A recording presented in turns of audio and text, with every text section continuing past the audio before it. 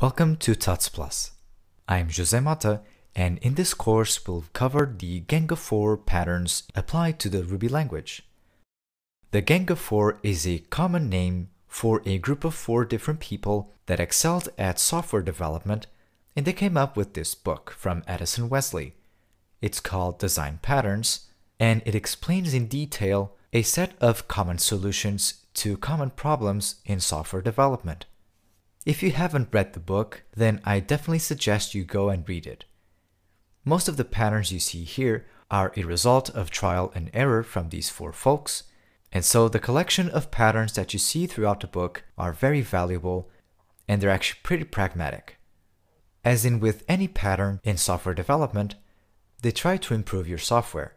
In this case, all of these design patterns try to focus on flexibility and maintainability. All of the patterns in the book have a final goal of extracting behavior and clearing out certain responsibilities in your classes. So before we do anything else, I would like to suggest you the 2 following courses. If you don't have any experience in Ruby, then probably you should check out the Ruby Fundamentals course. After that, or if you already have some Ruby experience, which is most likely to happen, then go ahead and check the object-oriented design and refactoring patterns applied to Ruby as well. This last course is fundamental to understand some basic principles on refactoring and on changing code.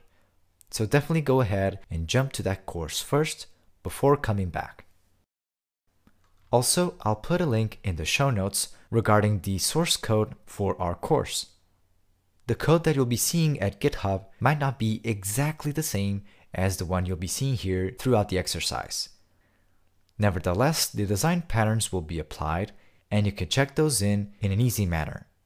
Each pattern is in their own separate folder, so you will get a good isolation and a specific example for each one.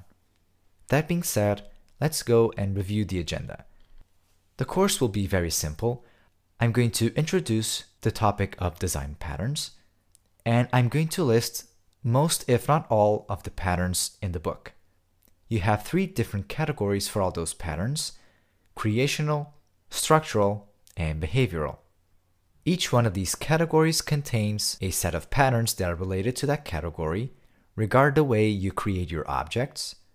The structural set of patterns explain how to structure your objects and your classes, and the behavioral set of patterns tries to solve a common set of problems regarding behavior, responsibilities, and stuff like that.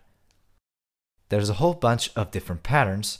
I'm just going to name a few here like you see in the slide, but we're going to cover just a little more than that.